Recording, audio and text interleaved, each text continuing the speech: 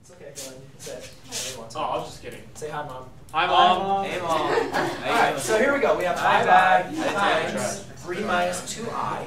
Now, when applying operations to complex numbers, I'm just going to focus on with this class because in this course this year, all we're going to be concerned about is just multiplying and dividing. Alright? We will get into some adding and subtracting, but just like polynomials, addition and subtraction, multiplication and division with complex numbers are going to be the exact same as they were with polynomials. So what I'd like you guys to do for a quick second is just think of I as a variable. All right? And the reason why I'm telling you to think of it as a variable because the operations with I are going to be exactly the same as they would be with the polynomial, except we have a little bit of a difference once we get into the I squared I cubed method. But until then, if I have multiply, we need to make sure we apply distributive property, just like anything else. So therefore, in this case, I have 5i times 3, and then I have a positive 5i times negative 2i. All right, just like any other time you're gonna.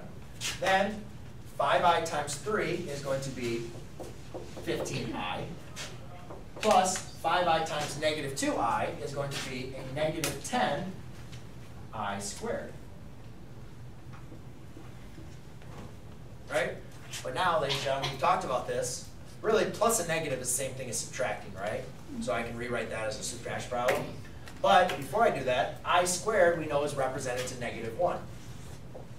15i plus a negative 10 times negative 1.